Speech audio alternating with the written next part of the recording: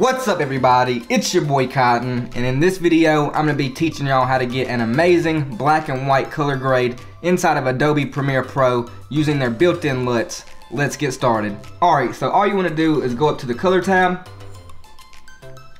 then we're going to select our adjustment layer, or you can do it on the clip, whichever you prefer, but I'm going to do it on the adjustment layer.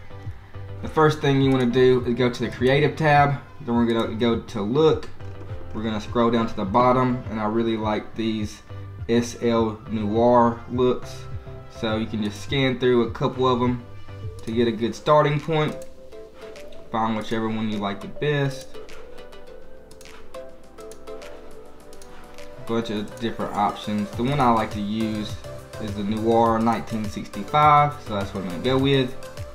The next thing I'm going to do is go up to my basic correction. I'm going to drop down my shadows. I want it to be really contrasty, so I'm going to go to about -85.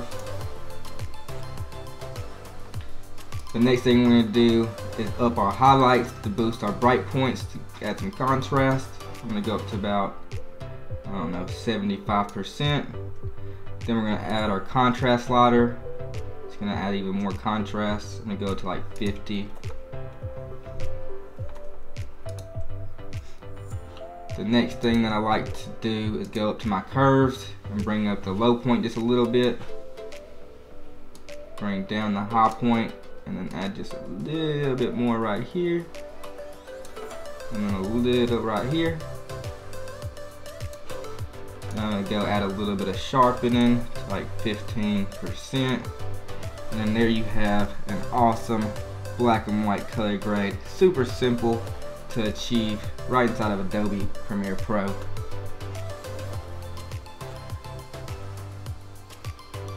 Alright guys, so that's going to do it for this video. A super simple but effective way to get an amazing black and white color grade on your footage inside of Adobe Premiere Pro.